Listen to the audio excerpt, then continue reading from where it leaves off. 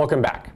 So we're talking about how we can use the singular value decomposition to compute a least squares regression fit for data. Okay, so a linear regression, best fit linear regression model given some data A that should correlate to some output B. Okay, and we walked through a Matlab example of a simple linear system with one input and one output. Now we're going to look at some real world data that have multiple input factors A and some output factor B. Again, all of the code is at databookuw.com in both Matlab and Python. Here we're going to walk through the Matlab examples. Okay. And so there's two examples we're going to look at. The first one, this is a built-in data set in Matlab called the Portland cement data set. So you load HALD, okay? And what HALD has, what this data set has, is essentially it has a set of ingredients. These are kind of multiple ingredients A that your cement mixture could be made out of. And B, the output is how much heat was generated in the process of mixing that cement. So as you mix up cement and it cures, it generates heat. And so they measured the heat generation given all of these different mixtures of cement. And so what we're going to do is we're going to load this data, and we're going to say that the input factors, if I want to build a model potentially for given a mixture of ingredients, what would be the heat generated by those ingredients? So we're going to load this data. We're going to compute the SVD of A and get our best fit slope, essentially, of the heat as a function. So there will be a plane that fits heat as a function of ingredients in a best fit sense. And that's given by this slope x.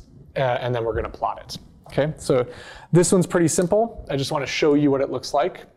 So this is the data. So there are 13 different kind of mixtures of ingredients. And actually, I should probably show you, I believe there are, so I don't know if you can see in the upper right, this A matrix, let's just run the size of A. So the size of A is a 13 by 4 matrix. So what that means is that they did 13 experiments. There are 4 ingredients you could mix up.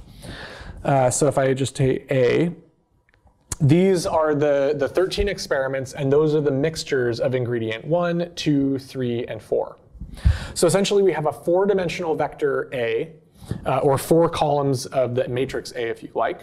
And each row is a different experiment where they mixed up that mixture of ingredients and then computed the heat for that mixture of ingredients, and so on and so forth. And so when we plot this, essentially what we're seeing is across all of those 13 experiments, we're seeing the heat generation. I'm assuming, maybe this is in temperature. I don't know what the actual units are. And then what we're seeing is the actual data in white and the regression model in blue.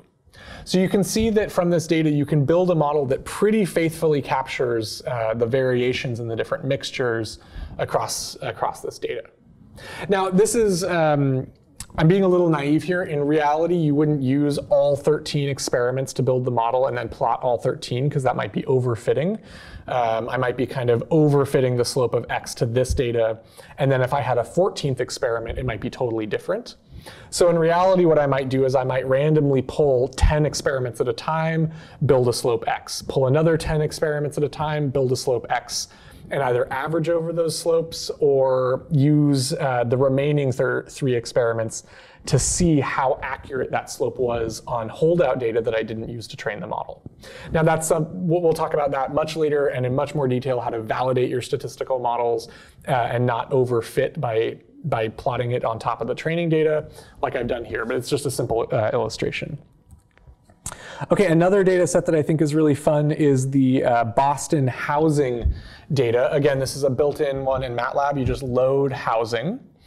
And then there are a few different variables that get loaded. So you have in this vector B that I'm going to generate from the data T is the price of the houses in thousands of dollars. And this must be a pretty old data set because these are like $50,000, $40,000 homes, and I don't think you can buy a home in Boston for $50,000 or $40,000 now. Okay, so B is kind of the output. And A are all of the factors that might factor into a home price. And I don't know what these exact factors are. It would probably be things like density of houses per square kilometer, or proximity to an elementary school, or proximity to a freeway, things like that that would affect the home values. So there's a bunch of factors in P that I'm going to rewrite into a matrix A. And I'm going to do something else. I'm actually adding in a column of ones. So this A matrix has all of these factors that people think are important. And if I only built a regression model on that A, the slope would necessarily, the line would go through the origin. So there would be some values where the home price would be 0 or even negative. And that's kind of fishy in my opinion. So what I'm going to do is I'm going to add a column of ones here to my A matrix, another column of ones. Let's just do that right now. So I have my column of ones. So that essentially what that gives me is a constant offset. It gives me, so I have a slope, and it's going to allow me to fit an intercept, kind of the offset of this distribution, because you can't buy a house for $0. Maybe the kind of minimum or average home price is, I don't know, at this time, $20,000 or $30,000. So that's what this column is going to allow us to do. Okay, good. Now, again, there's a lot of ways of computing this. Here, I chose to use the regress command. You could absolutely compute the SVD and do pseudo inverse. That's totally fine. You could do P inverse. I'm just going to plot what you have here, okay? And I'm going to plot two things. What I'm going to plot is the true house value and the predicted house value given our model A times X, just for all of the houses. And I'm not going to sort them or order them or do anything fancy here in the first subplot. Then what I'm going to do is I'm going to plot that exact same data sorted by home price. Okay? So I want to point out here that these really are tools for analyzing your data. You don't just want to compute the SVD for the sake of computing it.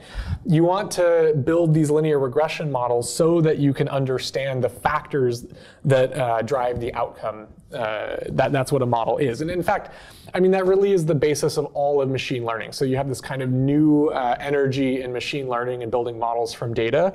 But really, we've been doing this for hundreds of years with these regression models. Okay? So this is what the data looks like. Let's see if I can reshape it a little bit. Make it a little flatter. Okay, so again, it's a little hard to see because there's so many homes. There's 500 homes. These are their prices. I must have subtracted out. Actually, no, only the blue values dip below 0. The white values are all positive home values.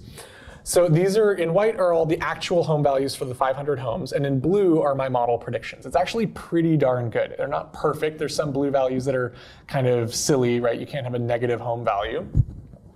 But when I plot them in a sorted way, when I sort these values by the home income, so I'm sorting everything by the value of the true white dots here, then what you see is that our model prediction in blue is actually doing a very, very good job of capturing this trend. There is statistical variation. There's variation from home to home in the thousands of dollars, but the general trend is captured by this regression model. I don't know what the dominant factors are. Maybe it's proximity to a school or density of people per kilometer or something like that. Who knows how many shops are around? Depends on what those factors are. But to some extent, we are capturing the right distribution of this model. Okay. Now again, I'm kind of cheating here because I'm using all of the data to train my model, and then I'm plotting the model on all of that data. So I could absolutely be overfitting to the data here. Okay, good. What you can also do is you can look at what that vector x, those slopes, actually looked like. And what you can do is you can see which slopes x were the most informative in building this prediction model. So here we have kind of the actual magnitudes of the slopes across each of these 13 factors. So again, if I go back to the size of my data and I say size of A, I have 506 by 14 factors, okay? So I've got 506 home values, and each of those home values we measure 14 factors that we're going to try to correlate to those home values. And if I plot here, I think I've removed the ones column. These are the actual slopes or the loadings of each of those factors, each of those 13 factors that should factor into the home price. And so you can see that some of these are more important than others. Like factor 10 is a really, really positively correlated with home value. So if you have more of factor 10, your home value goes up. Maybe that's proximity to a school or something. If you have these factors 7 and 8 are anti-correlated with home price. So if you have more of 7 or 8, your home price will actually be lower. Maybe that's something else that's not desirable in a home, okay? And so that's kind of interesting. You can actually interpret these slopes of your model. Again, we're going to talk about this in a lot more detail in later sections and in later chapters of this book. Okay, how to validate these models, how to get more interpretable models using L1 penalized regressions and the lasso. We'll talk about that in chapter 3. How to cross-validate and make sure you're doing your statistics and your machine learning right. We'll talk about that in chapters 4, 5, and 6. But there is something I want to point out. So I do have to show you how to hold out data for testing, because you can't just build a model on all of your data, say it looks good, and use that model. You have to have some data to test it or validate your model on. So what we're going to do here is, out of my 506 homes where I have data, right, 506, I'm going to take the first 253 of them, and I'm going to train the model on that 253. And then I'm going to test the model on the next 253, and we're going to see how accurate those models are. So it's exactly the same thing, except now I've split my data into a training A and B and a test A and B. And I'm going to plot these here. Okay, let me just make this a little bigger. So the top row shows the actual home values. I should probably put legends on this. Let me just legend this real quick. The legend is true and model. Oh, no, model and true. Okay. Okay, that's not good colors. Okay, good. So red is the model, B is blue is true here. And so what we see is that in the training data, remember I split my data into half that I use for training and half that I use for testing. In the training data, we're actually capturing the trends really, really well. It matches almost perfectly because, again, that's how I built X, was so that this matched really well. When I apply it to my holdout data that I didn't use to build my model, you see that for some homes it actually does a great job, but there are other homes where it completely misses the factors that correlate into those home prices, okay? So this is a little worrisome that the data only works sometimes and not others. The model only works sometimes and not others on this testing data, okay? And I would actually see, like as a modeler, when I see something like this, what this tells me is that the time series, kind of the index of home 1 versus home 2 versus home 3, the sampling was not random. They maybe sampled one neighborhood, then another neighborhood, then another neighborhood, and we just don't have any data of this neighborhood in this model. Okay, so that might be why that's doing such a poor job. And so we might be able to fix this by, instead of just picking the first half to train on and the second half to test, if I randomly shuffle all of my data and then take the first half and the second half, I have a very high likelihood of sampling all of these neighborhoods to build my model. Okay, and that's what we're going to do next. And so if I use this randperm command here to shuffle all of my data, so I get a vector of different indices, and I shuffle the B and the A matrices with the same random permutations, and I run this code, what you'll see is, in principle, this model is doing a lot better job on all of the test set.